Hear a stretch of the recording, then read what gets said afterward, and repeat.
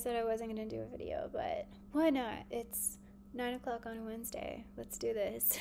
So I just thought it would be helpful for some of you if you are like writing papers in college specifically, about like how to start, an example for how to start a paper.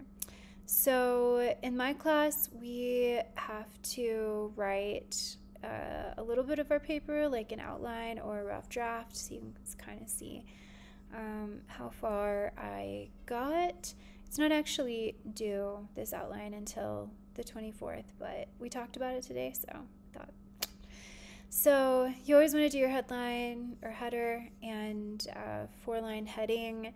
So last name, page number, up in the actual header section, 4 lines, name, class, professor, and then the date that it's due. And then a title. So I thought about this title. Sometimes I really just wait until topics, thesis points, etc. come to me. And this came to me quite a while ago, like a couple of weeks ago. While reading, while discussing, I took notes on it. I didn't really know how I was going to develop it, and the title has changed a bit, but I always knew these 3 basically arguments or thesis points. So my title is Becoming Who You Are, or Practices for Developing a Healthy Psyche. I thought about doing Divine Psyche because I think Nietzsche and my paper are going to both have kind of a spiritual sentiment to it, but I don't know. We'll see.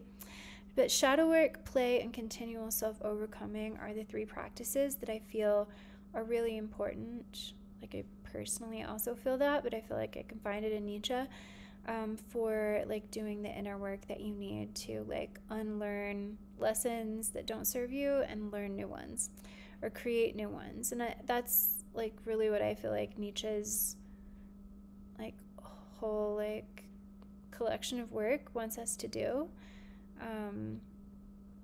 So replace the old with the new. So I always have my introduction first and my summary, and I'll describe the difference between those. So the introductory paragraph can or should like give context to what you're doing and why you're doing it. You should maybe break down the prompt, or in this case, like the title. You could talk about the terms that you're using. And I usually don't quote passages in the introduction because I'm just trying to kind of explain like what this is all about, basically. So basically like maybe the problem in reality, and then, you know, who I'm talking about, which is Nietzsche. It's going to give the solution, but it's also his problem that he defines. And then I end with my thesis statement. So my thesis statement is, I argue that this wasteland entails the exacting and sometimes exhausting work that must be done to prompt a dramatic shift in our psyches. These practices include, and then I have my 3 thesis points. So I guess the sentence before that was probably important as well. And then I have my summary. And in my summary, I start to introduce the actual texts of the author that I'm going to use. And I try to go through all of them and give like a short summary that's very focused and related to my topic. But then also the summary, and my summary is going to be 2 paragraphs this time, like 2 chunky paragraphs, because I just have a lot to say and a lot to set up. But it's to quote passages that you know are not necessarily going to fit in your arguments, like your argument section. And you see that down here I have argument 1, 2, and 3, which just relate to my thesis points. You know, because like in the introduction here, I mentioned, you know, my first sentence is, as adults, we recognize there are sometimes lessons to unlearn from our youth. And then talk about the new values. But I need to like actually evidence that that exists in Nietzsche's text. So I have this text from Zarathustra. So in my class, the professor wants us to quote from all of the books that he's assigned for like reading and discussion. So he did not assign Zarathustra, but it's kind of an important text in my paper because I'm talking about like shadow work and overcoming, and I just think that's like it's so clear in Zarathustra. But we read and discussed the genealogy of morals, the gay science, and will to power. So just those three. So I am gonna talk about those three as well in this summary, although I haven't yet. But I quote a passage from About the Wasteland, or it's translated as desert, and in like my translation it is. And I'm going to bring in Jung as well. I am in a Jung reading group and loving Carl Jung like so much. And I came across this quote that also talks about the belly of the whale, and it's just, I don't know, it's just super helpful. And I can introduce like, you know, how entrenched some of these values are. Like, it's not just conscious work that we need to do to unlearn and create new values, but like we need to go into the subconscious and the unconscious. So, you know, and I ended that paragraph with, this aligns with Nietzsche's focus. So like, why am I talking about that? Because it aligns with this focus on both the field of psychology and, okay, I think I need to revise the sentence to make a little more sense grammatically, and his genealogical excavation of the origins of morality. Ideas of good and evil stretch far into our past and have become a part of the collective unconscious, inherited and then reiterated by one's culture and society. So hopefully my professor just accepts that idea. So, because I realize it's kind of on the verge of being like an assumption. But my second chunky paragraph is then, because I haven't really talked specifically about what Nietzsche doesn't like and what he does like, so I'm going to do that. I kind of started out with a quote that I'm going to then, of course, analyze and talk about, and then add other quotes. So I just made a note that I need to finish. That's where I decided to kind of stop and just submit, because he just wants something. He doesn't want the whole thing. So that's what I just submitted, what I was working on for the last hour or so. And then I wrote notes, just my ideas about what I'm going to put in this paragraph and the books that I'm going to use. And then I just have like tiny notes on each of my arguments that I have just thought of. But all, you know, if I were to like to continue really just outline and brainstorming instead of like writing sentence by sentence, I would go ahead and just look through my books and find quotes that related and type those quotes out. And then, you know, fill in the analysis and write the actual paragraph. So I don't know what I'm going to do. It always starts with, for me, with finding a quote, because otherwise, I don't know. I mean, I guess I could start more generally. So I might use Alan Watts just because he has a book with the same title, Become What You Are.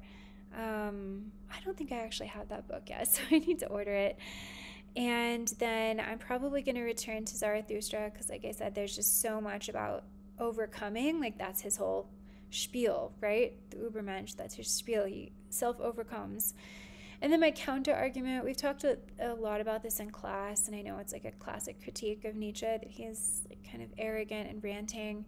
And I thought that too, but, you know, you can't deny that he is nuanced. Even when he's talking about Christianity, he's nuanced. And he talks about having a healthy confidence. So I don't know why I put neuroticism here. It made sense at one point. And then we didn't have to read The Birth of Tragedy, but I read it. It's really short, and it's so, so good. So I think that I can bring in my like religious, spiritual sentiment for sure in the conclusion about the like Dionysus and the ineffable, and just like that, the mystery, like the artist is mystic, etc.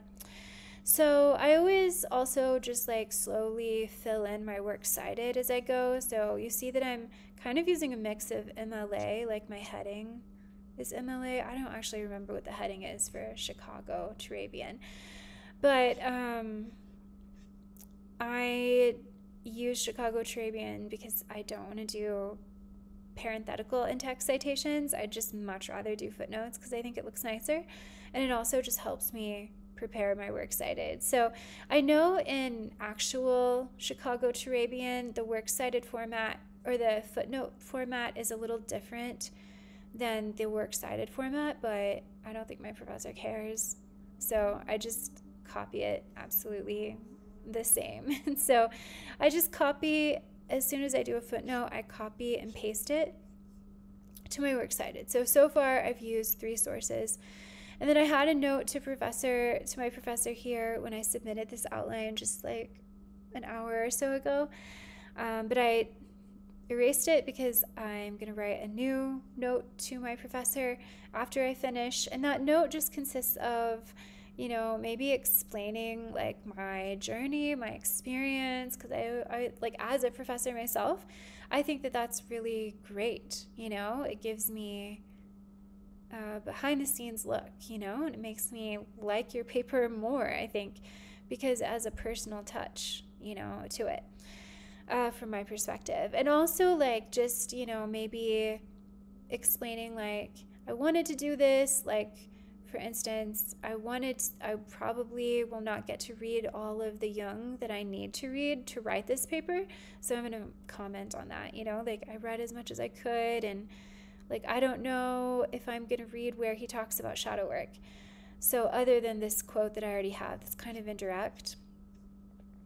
But yeah, so I mean, my next step is just to finish this this paragraph right here, because I think that'll be really fun and easy for me to finish.